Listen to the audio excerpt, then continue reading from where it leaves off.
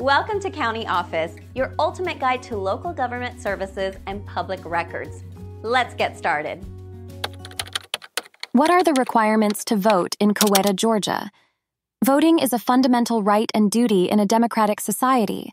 In Coweta, Georgia, as in the rest of the United States, specific requirements must be met to exercise this right.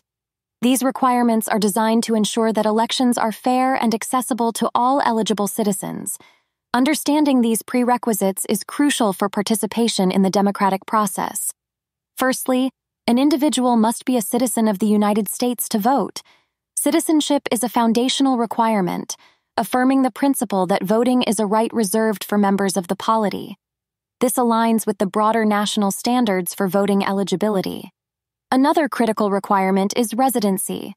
A prospective voter must be a legal resident of Coweta County, Georgia. This requirement ensures that individuals have a stake in the local community and its governance. It ties the right to vote to the community where one's vote will have a direct impact. The age requirement is also pivotal.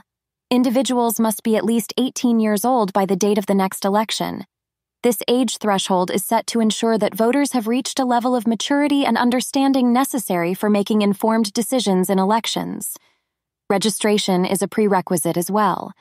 Voters must be registered to vote in Coweta County. Voter registration is a process that helps to maintain the integrity of the electoral system. It involves providing verifiable information that confirms an individual's eligibility to vote.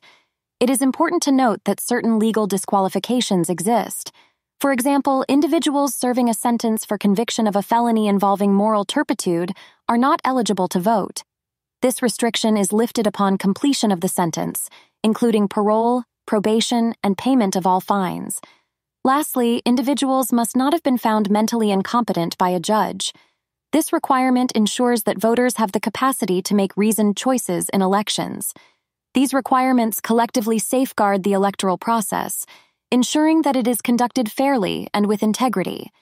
They reflect the balance between inclusivity and the need to maintain a credible and legitimate electoral system.